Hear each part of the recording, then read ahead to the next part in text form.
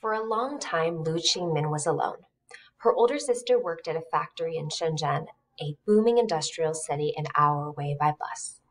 Her friends from home were scattered at factories up and down China's coast, but Min, as her friends called her, was not in touch with them. It was a matter of pride, because she didn't like the place she was working. She didn't tell anyone where she was. She simply dropped out of sight. Her factory's name was Karen Electronics. The Hong Kong-owned company made alarm clocks, calculators, and electronic calendars that display the time of day in cities around the world. The factory had looked respectable when Min came in for an interview in March 2003. Tile buildings, a cement yard, a metal accordion gate that folded shut. It wasn't until she was hired that she was allowed inside. Workers slept 12 to a room in bunks crowded near the toilets. The rooms were dirty and they smelled bad. The food in the canteen was bad too. A meal consisted of rice, one meat or vegetable dish, and soup, and the soup was watery. A day on the assembly line stretched from 8 in the morning until midnight. 13 hours on the job plus 2 breaks for meals, and workers labored every day for weeks on end. Sometimes on a Saturday afternoon, they had no overtime, which was their only break. The workers made 400 yuan a month, the equivalent of $50, and close to double that with overtime, but the pay was often late. The factory employed 1,000 people, mostly women, either teenagers just out from home or married women already past 30. You could judge the quality of the workplace by who was missing. Young women in their 20s, the elite of the factory world. When Min imagined sitting on the assembly line every day for the next 10 years, she was filled with dread. She was 16 years old.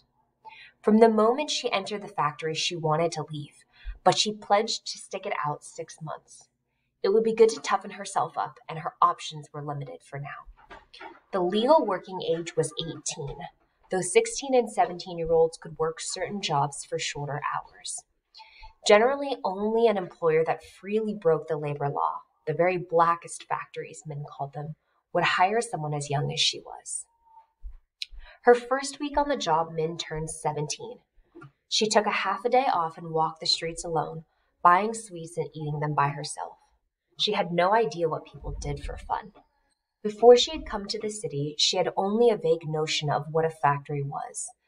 Dimly, she thought it as a lively social gathering. I thought it would be fun to work on the assembly line, she said later. I thought it would be a lot of people working together, busy, talking, and having fun. I thought it would be very free, but it was not that way at all. Talking on the job was forbidden and carried a 5 yuan fine. Bathroom breaks were limited 10 minutes and required a sign-up list. Min worked in quality control, checking the electronic gadgets as they moved past on the assembly line to make sure buttons worked and plastic pieces joined and batteries hooked up as they should.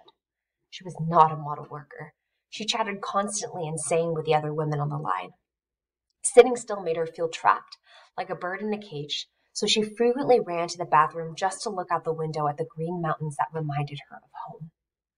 Dongguan was a factory city set in the lush subtropics, and sometimes it seemed that Min was the only one who noticed. Because of her, the factory passed a rule that limited workers to 1 bathroom break every 4 hours. The penalty for violations or violators was 5 yuan. After 6 months, Min went to her boss, a man in his 20s, and said she wanted to leave. He refused. Your performance on the assembly line is not good, said Min's boss. Are you blind? Even if I were blind, Min countered, I would not work under such an ungrateful person as you. She walked off the line the next day in protest, an act that brought in 100 yuan fine. The following day, she went to her boss and asked again to leave. His response surprised her. Stay through the Lunar New Year holiday, which was 6 months away, and she could quit with the 2 months back pay that the factory owed her. Min's boss was gambling that she would stay. Workers flood factory towns like Dongguan after the new year, and competition for jobs then is the toughest. After the fight, Min's boss became nicer to her. He urged her several times to consider staying. There was even talk of a promotion to a factory floor clerk, though it would not bring an increase in pay. Min resisted. Your factory is not worth wasting my whole youth here, she told her boss. She signed up for a computer class at a nearby commercial school. When there wasn't an overtime shift, she skipped dinner and took a few hours of lessons and had to type on a keyboard or fill out forms by computer. Most of the factory girls believed they were so poorly educated that taking a class wouldn't help, but Min was different. Learning is better than not learning, she reasoned. She phoned home and said she was thinking of quitting her job. Her parents, who farmed a small plot of land and had 3 younger children still in school, advised against it. You always want to jump from this place to that place, her father said. Girls should not be so flighty. Stay in one place and save some money, he told her. Min suspected that this was not the best advice. Don't worry about me, she told her father. I can take care of myself.